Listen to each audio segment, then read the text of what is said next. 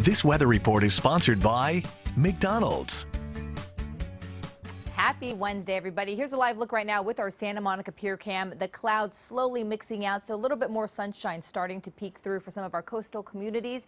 And temperatures will once again stay pretty mild, especially if you live along the coast. I just want to show you really quick the visibility. So the farther away you get from the coast, we're looking at clear conditions. We're just down to about 6 miles near the airport, 5 for Santa Ana.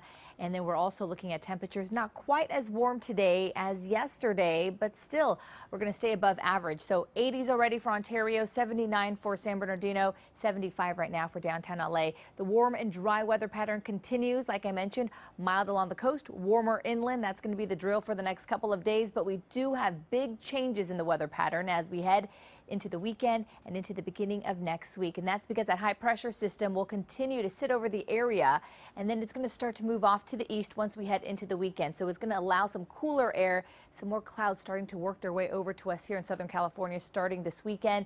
And then once we head into Monday, you can see a big low pressure system coming in from the west, bringing rain over to Southern California as early as late Monday, possibly into Tuesday, and then by Tuesday into Wednesday, we're looking at a very active and wet weather pattern. It's still too far out to say just how much rain we're expecting, but know that we are looking at the end to this dry weather pattern as we head into the early part of next week. Highs today, so before we get there, enjoy the sunshine while you can.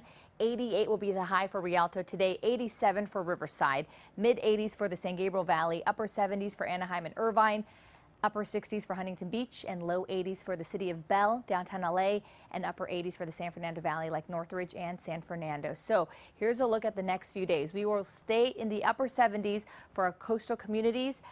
Low 80s today, and then we're going to slowly start to drop. There is a disturbance to the north of us tomorrow, but then we ramp right back up to the low 80s for LA and Orange County Metro, closer to 90s for the valleys, but again, much cooler for the weekend because we're expecting that chance for rain late Monday stretching into the middle of next week. Sandy. And we thought the rain was done. Amber, thanks.